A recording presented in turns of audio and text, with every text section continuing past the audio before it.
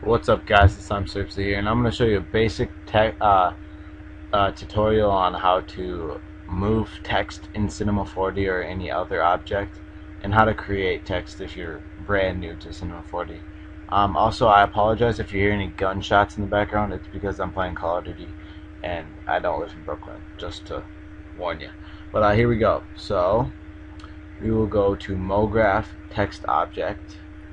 It'll take a second to load. We'll click it, and then we'll type in tutorial. I think that's how you spell it. Whatever though.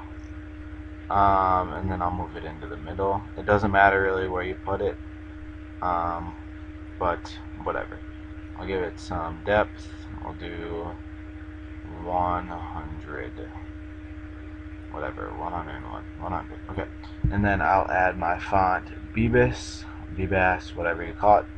There we go. I'll add some color, make it some yellow or orange, whatever, I don't care.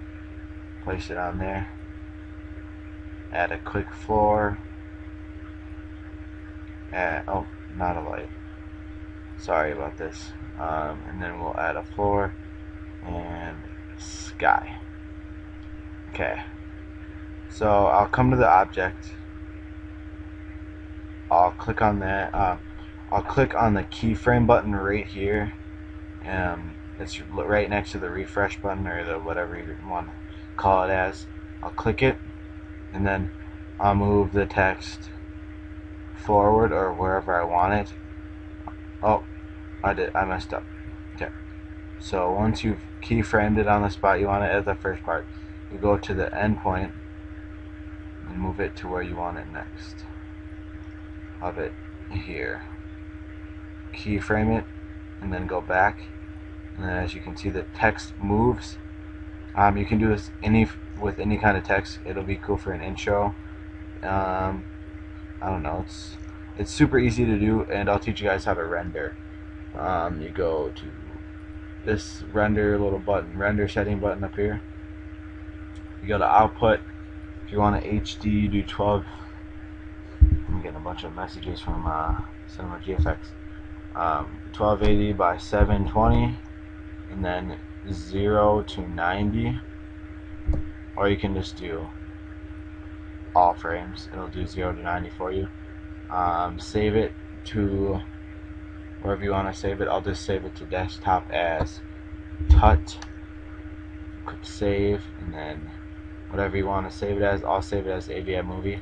If you want to add global illumination, it doesn't really matter, but I put my stochastic samples as low and record density as low too, and as you can see, global illumination gives it a cooler look, as you can see right here after it renders.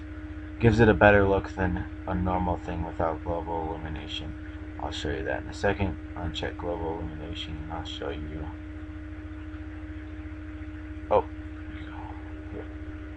what's going on? We'll just remove that really quick, and whatever, I don't care. But it doesn't give it as good as look as it does with global illumination, as you can see. Just medium, low, and low, and then all you do is come over to this orange middle button of the render setting area and click it, and it should start to render your intro, as you can see there. It'll take a while to render if you have a slow computer, but yeah. So for all my hard work, I think you guys should totally subscribe, comment, rate. I might be applying for Google AdSense because my videos are getting a lot of views, and you guys are liking them a lot, which is helping me a lot. So please like and comment and favorite, and that'll be awesome. Thanks, guys. This is Sam Serpsy, and this is how to render, place a text object, and move a text object. See you guys.